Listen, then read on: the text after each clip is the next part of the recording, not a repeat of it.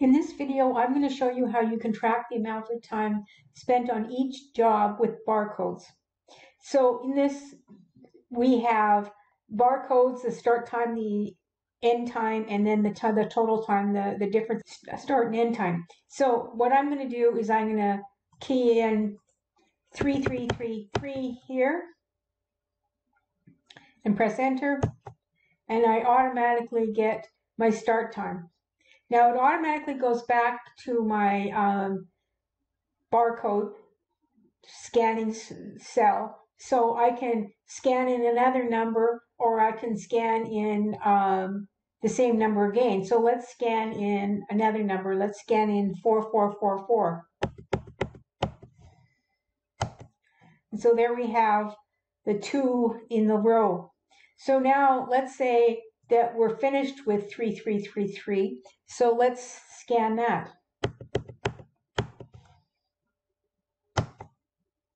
And so there we go. Not only do we have the start and the end time, we have the total time here. And look at the bottom here. We have created a new sheet. And on that sheet, we have the time that for this item's time and the total time, the running total. So now let's go back and track 333 again.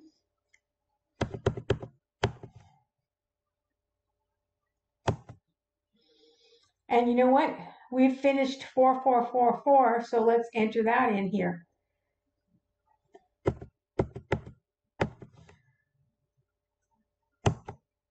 And there we go. Then we have a sheet automatically, and it says our 4444 here time.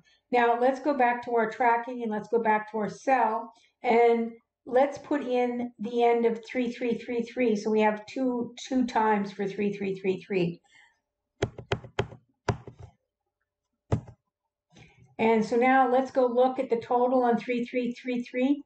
And there we go. The total, it has its total, we had 39 seconds on the first one and 34 seconds on the second, and it has a running total going here. So now, you know, if you were going to bill out your time to a customer or something, you know that you could bill out the 1 minute and 13 seconds. So let me show you the code for this. The first thing I'm going to show you is the code that is on the sheet itself, on the tracking sheet. So double click that. And so this is what is on the tracking sheet. This is so that when I enter the number, it automatically calls my first program here. So this needs to be inserted into the sheet itself. Now let's go to the module. Now it's calling access, and the module, let's go here. And so access, I declare a bunch of values. I declare the end row, worksheet equals sheet 1, barcode equals the cell that we've just entered. And if barcode doesn't equal and is not blank, then with worksheet from A to 10,000, set range, find what barcode, and it's looking for the barcode in the search order by rows. If the range is nothing, then you go and then you just enter the barcode. So it's just active selling barcode, and then it's putting in the time. Okay, if range is not, so here we go, and it's saying if the row number in the third column, which is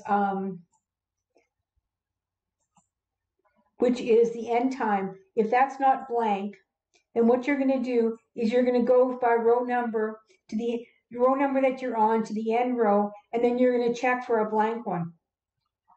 Now, if they don't find a blank one, then you're going to go to restart, so you'll enter a whole new line with the barcode and the time. Okay, so if they do find, if it does find a value with one that's blank there, then what it's going to do is it's going to go and select that sheet, and then it's going to offset by 2 and put the end time in here, and then it's going to calculate the time. It has calculated time in as the column 2, time out as the column 3, and then it calculates the difference between the time out and the time in, and then it calculates those times. And then we have it multiplied by 24, so we get time that looks like the time we want. Now, here we're calling total hours, and we're bringing with it the barcode and the total. The total is the time that we have calculated here. And so now let's go to the total hours. What it's doing here is that if the worksheets, for the worksheets, what it's doing is checking for the worksheets. And if there is a worksheet that is named barcode, then go to already. But if there isn't one that's named that, what it does is it names one of the worksheets barcode, and then what it does is it sets in the information.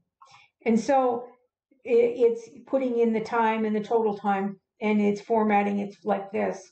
Then if it's already there, then what it goes to on that sheet is it finds that sheet and it goes to the last row, and then it answers the value, and formats the value, and then it adds up the running total column at the end there, and then it formats that there. I will, of course, include the code in the description of my video. Please subscribe.